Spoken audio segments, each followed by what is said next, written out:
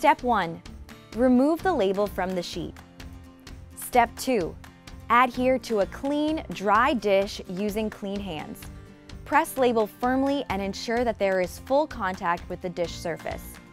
Step 3. Run through wash and final rinse cycles. Step 4.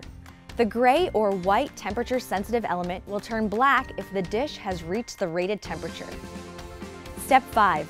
Allow to cool to the touch before slowly peeling the label off the test surface to avoid leaving adhesive residue. To make sure your thermolabel doesn't come off in the rinse cycle, you need to make sure it's placed on your dish properly. The label must be affixed to the surface that is being sanitized. Placing a label on the dishwasher would only serve to verify that the rack was sanitized, clearly not the purpose of the test. Affix the thermolabel to a clean, dry dish or glass to verify that your dish is being sanitized.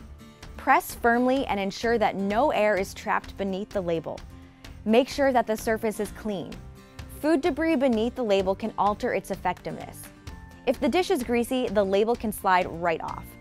Do not place the label loose in the dishwasher because the result will not be accurate. A common scenario that results in an incorrect reading is when the label fails to adhere to the dish due to the dish being greasy or dirty. It falls off during the cycle and a restaurant employee picks it up loose out of the dishwasher at the end of the cycle.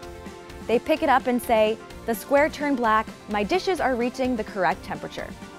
What has actually happened is that the label came loose and then read the temperature of the water, not the dish.